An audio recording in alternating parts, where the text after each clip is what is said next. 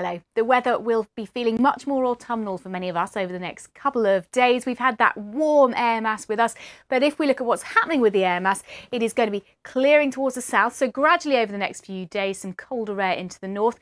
A brief spell of warmer weather again towards the south, but by the end of the week, we are all in the cooler, fresher conditions. 3 zones of weather today, mostly dry, fairly mild in the far south.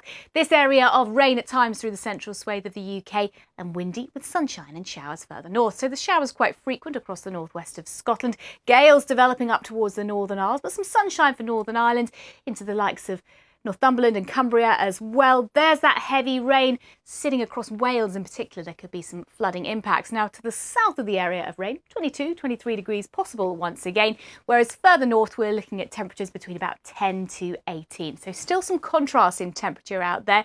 The weather front will bring its rain a bit further south into the evening hours through the Midlands, East Anglia, and eventually there'll be a few spots of rain into southern England through this evening and tonight too. But under the clearer skies further north could be a touch of frost around for parts of northern England, perhaps Northern Ireland as well, but we're still holding on to a mild night with a lot of low cloud and drizzle in the south. That's how we start Thursday, a real north-south split. Sunshine for Scotland, Northern Ireland, Northern England too.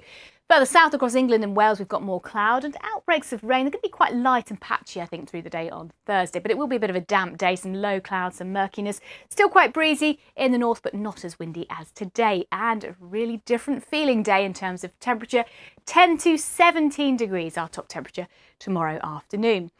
Looking towards the latter part of the week, this is into Friday then, we've got a couple of weather fronts around, so we could well see some spells of fairly heavy, persistent rain, particularly for parts of England and Wales, I think, on Friday. Some showers moving in across parts of Scotland in that cooler air as well, but despite the rain in the south and the breezy conditions, it's going to be quite mild. We've got the flow of air coming in from the southwest, so again, 20 degrees or so towards the London area, but a different story, about 10 degrees cooler than that, but more sunshine across the northwest.